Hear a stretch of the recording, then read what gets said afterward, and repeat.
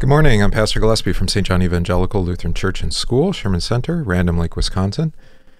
You have joined us for our Congregation of Prayer Guide for Daily Meditation and Prayer around God's Word. It's Thursday, May 20th, 2021. We continue our catechesis through the book of 1 Samuel. We're in chapter 17.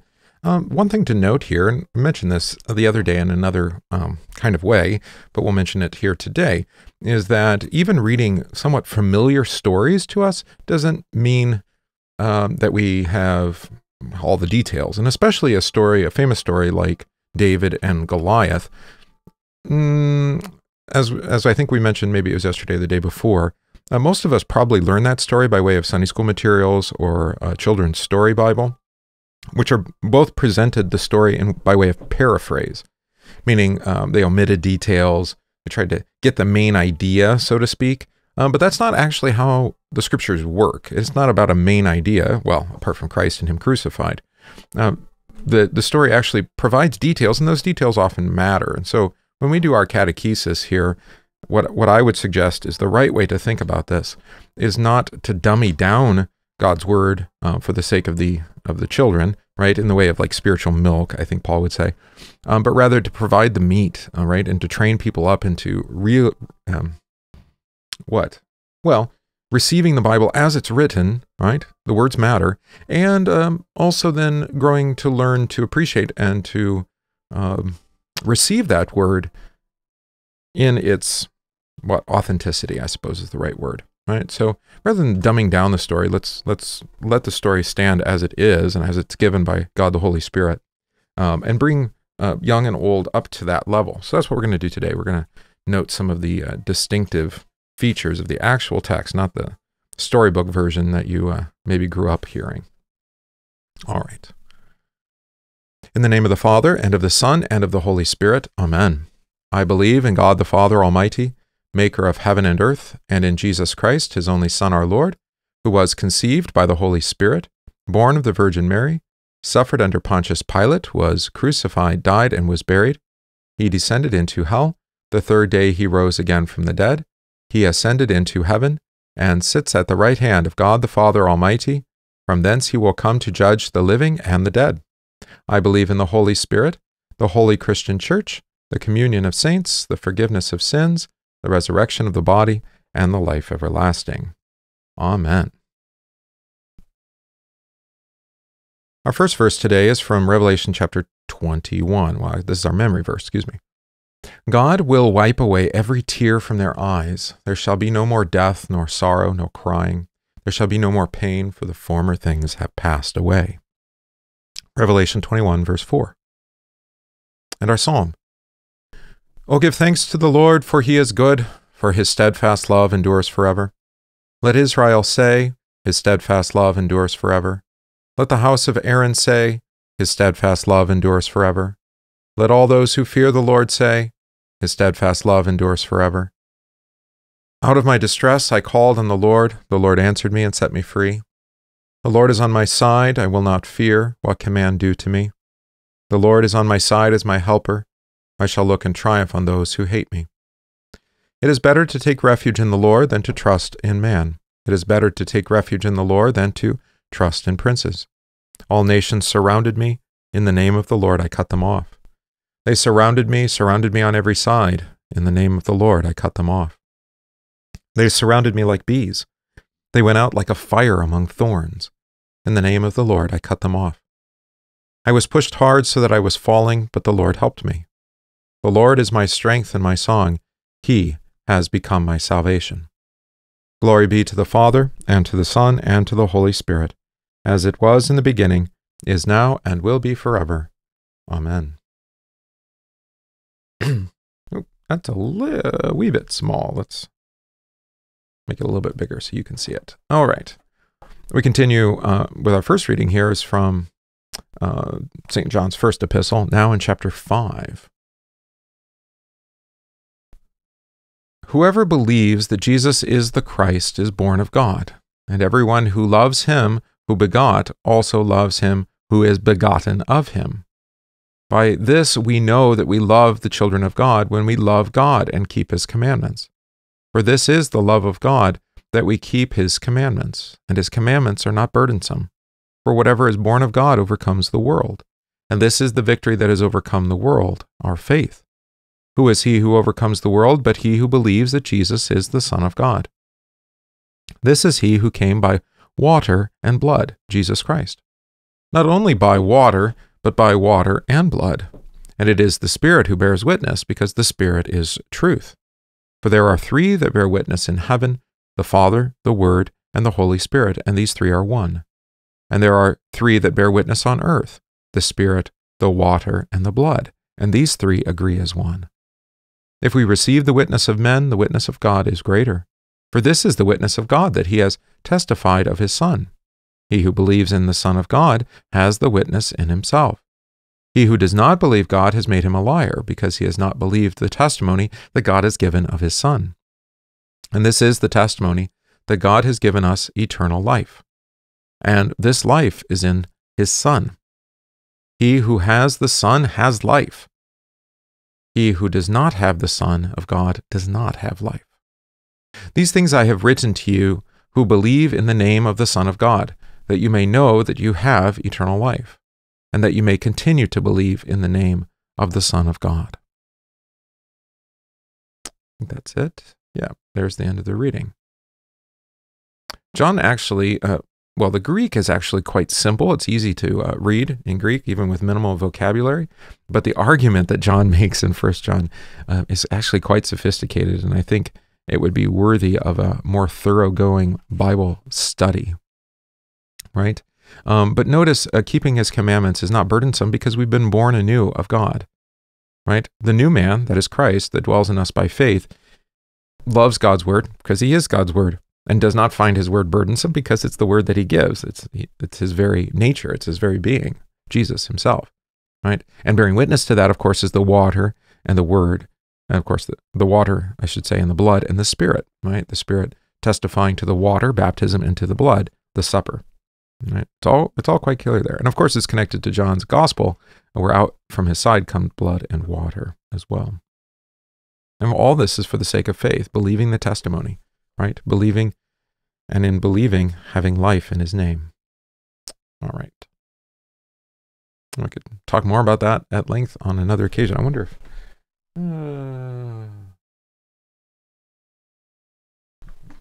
Oh, no, I do have a commentary on 1 John. Yeah, so I'd have some resource actually to bring to bear as we would read it. Okay. Our reading for catechesis specifically is from 1 Samuel, continuing there in chapter 17 now. Now, the Philistines gathered their armies together to battle and were gathered at Succoth, which belongs to Judah. They encamped between Succoth and Azekah in Ephes Dammim. And Saul and the men of Israel were gathered together, and they encamped in the valley of Elah, and drew up in battle array against the Philistines. The Philistines stood on a mountain on one side, and Israel stood on a mountain on the other side, with a valley between them. And a champion went out from the camp of the Philistines named Goliath from Gath, whose height was 6 cubits and a span. He had a bronze helmet on his head, and he was armed with a coat of mail, and the weight of the coat was 5,000 shekels of bronze. And he had bronze armor on his legs, and a bronze javelin between his shoulders. Now the staff of his spear was like a weaver's beam, and his iron spearhead weighed 600 shekels, and a shield bearer went before him.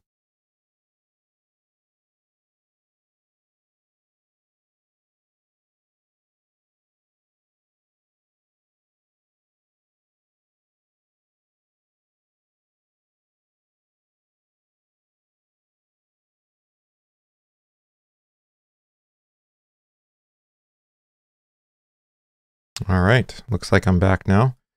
Don't know what happened there, but we lost connection and it wouldn't reconnect. Go figure. All right, it should be working. All right, where did we leave off here? Let's just go back to verse 8. Then he stood and cried out to the armies of Israel and said to them, "Why have you come out to line up for battle? Am I not a Philistine, and you the servants of Saul? Choose a man for yourselves, and let him come down to me. If he is able to fight with me and kill me, then we will be your servants. But if I prevail against him and kill him, then you shall be our servants and serve us. And the Philistine said, I defy the armies of Israel this day. Give me a man that we may fight together. When Saul and all Israel heard these words of the Philistine, they were dismayed and greatly afraid. Now, David was the son of the Ephrathite of Bethlehem, Judah, whose name was Jesse, and who had 8 sons. And the man was old, advanced in years in the days of Saul. The 3 oldest sons of Jesse had gone out to follow Saul to the battle, and the names of the 3 sons who went to the battle were Eliab the firstborn, and next to him Abinadab, and the third Shammah. David was the youngest, and the 3 oldest followed Saul. But David occasionally went and returned from Saul to feed his father's sheep at Bethlehem. And the Philistine drew near and presented himself 40 days, morning and evening. Then Jesse said to his son David, Take now for your brothers an ephah of this dried grain and these 10 loaves, and run to your brothers at the camp. And carry these 10 cheeses to the captain of their 1,000, and see how your brothers fare, and bring back news of them. Now Saul and they and all the men of Israel were in the valley of Elah, fighting with the Philistines. All right, there ends the reading. Hopefully you've all been able to jump back on after our internet dropout there. Not exactly sure.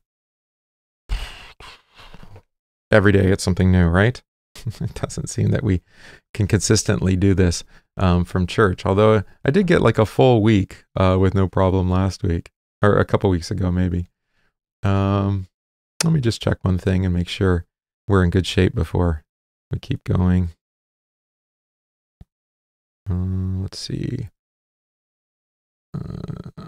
Okay, no, that's fine. Okay, well, it's probably varying in quality, but so it is.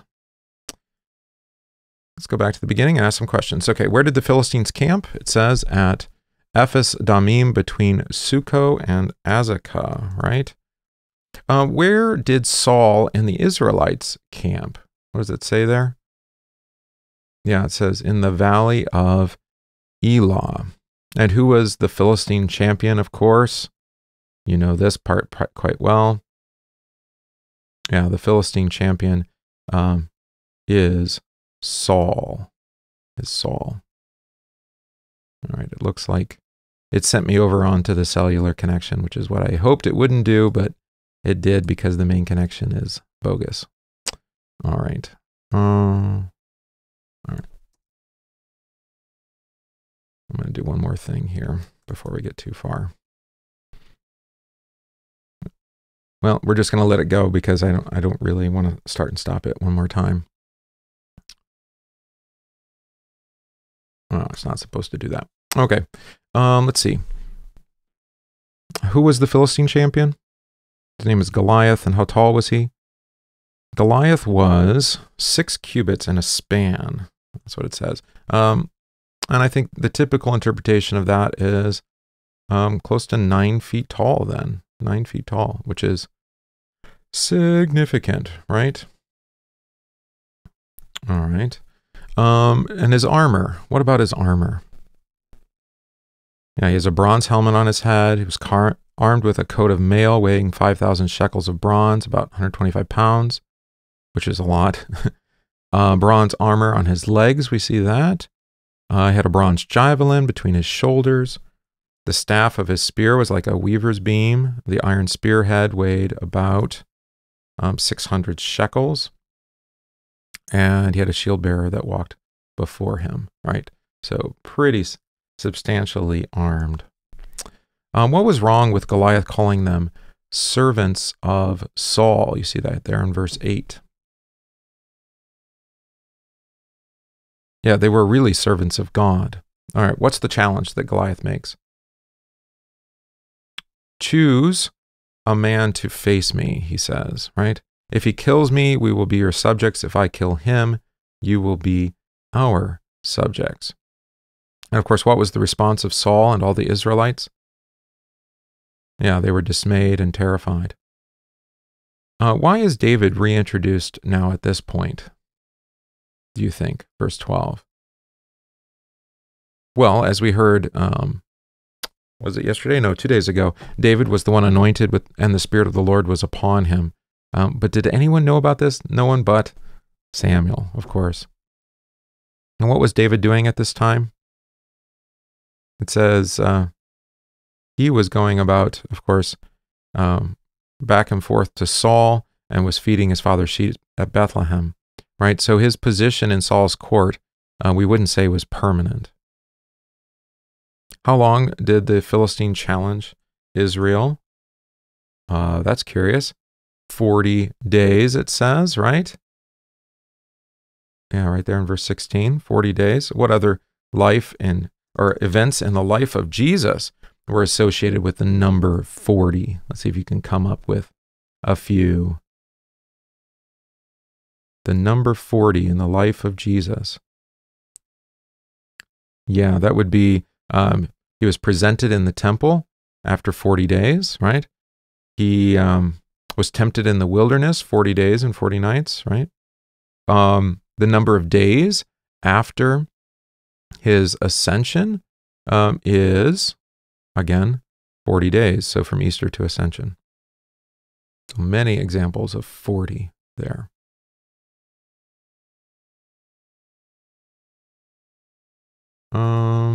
Let's see. What next? What was David given to take to his brothers and their captain? What does it say there? An ephah of roasted grain, 10 loaves of bread, and 10 cheeses. 10 cheeses. All right, so that's pretty exciting. Who doesn't like cheese? All right, very good. Meditation on this text. David came out from Bethlehem, the house of bread, with bread for those who trembled and feared death. So to our Lord, the Son of David, has come forth as a child from Bethlehem to bestow the bread of life and to conquer all who would challenge the flock of Israel. Goliath challenged Israel to send a man to face him, just as Satan so boastfully challenges the son of Adam. Christ has come as the firstborn of the new creation to face the challenge of the evil foe. He gives to his church the bread of his body, which has been, so to speak, roasted upon the cross. Though Satan challenged our Lord for 40 days, Jesus did not forget the word of his Father. And by the power of his word, our Lord overcame temptation and was rescued us, I should say, on the battlefield. All right.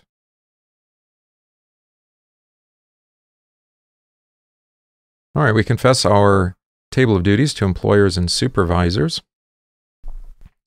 Masters, treat your slaves in the same way. Do not threaten them, since you know that he who is both their master and yours is in heaven, and there is no favoritism with him. Ephesians 6, verse 9. Youth, young men, in the same way be submissive to those who are older. All of you clothe yourselves with humility toward one another, because God opposes the proud but gives grace to the humble. Humble yourselves, therefore, under God's mighty hand, that he may lift you up in due time. 1 Peter 5, verses 5 through 6. We pray. Gracious Lord, you have given us great responsibilities and authority as employers and supervisors of others. Teach us by your grace and mercy to treat our workers and those who are under us with respect, understanding, and compassion. Give us a humble spirit toward them, and help us to see our workers as gifts of God who depend upon us for their livelihood, and to enable us to be of greater service to others for whom we perform our life's work. Through Jesus Christ our Lord. Amen. We pray for youth.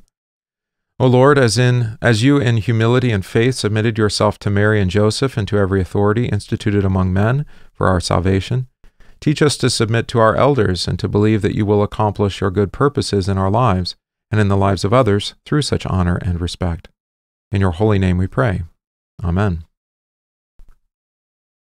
On this Thursday, we pray for the church and her pastors, for missionaries, teachers, deaconesses, and other servants of Christ in his church, for the fruitful and salutary use of the blessed sacrament of the Lord's body and blood. Let us pray to the Lord. Lord, have mercy.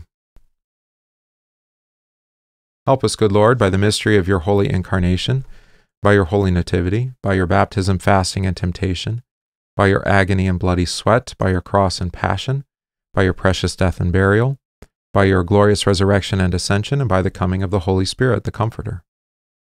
Let us pray to the Lord. Lord, have mercy. On this May 20th, we pray in thanksgiving with Barb, who celebrates her birthday, with Greta, who celebrates her baptism, with Evan and Megan, who rejoice in the gift of holy matrimony. We pray for those who are ill, receiving treatment, or recovering, especially Tristan, Marcella, Jeremy, Kelsey, Amanda, Roy, John, and Timothy, Janice, Sandy, Linda, Ken, and Blair, our homebound, Bev, David, Willis, and Janice, and Mickey, the missions and mercy work of the Church, especially Lutherans for Life, and Sheboygan County Hispanic Outreach. Let us pray to the Lord. Lord, have mercy. We pray, O King of glory, Lord of hosts, uplifted in triumph far above all heavens, leave us not without consolation, but send us the Spirit of truth, whom you promised from the Father. For you live and reign with him and the Holy Spirit, one God, now and forever. Amen. I don't think we have a commemoration today. Let me make sure. Nope. So we pray the Lord's Prayer. Our Father, who art in heaven, hallowed be thy name. Thy kingdom come, thy will be done, on earth as it is in heaven. Give us this day our daily bread, and forgive us our trespasses, as we forgive those who trespass against us. And lead us not into temptation, but deliver us from evil. For thine is the kingdom, and the power, and the glory, forever and ever. Amen. I thank you, my heavenly Father, through Jesus Christ, your dear Son, that you have kept me this night from all harm and danger, and I pray that you would keep me this day also from sin and every evil, that all my doings in life may please you. For into your hands I commend myself, my body and soul, and all things. Let your holy angel be with me, that the evil foe may have no power over me. Amen. Let us bless the Lord. Thanks be to God. The grace of our Lord Jesus Christ, and the love of God, and the communion of the Holy Spirit be with you all. Amen. All right, we sing our hymn for this week. We'll just do stanza 1, since the internet's pretty terrible. All right?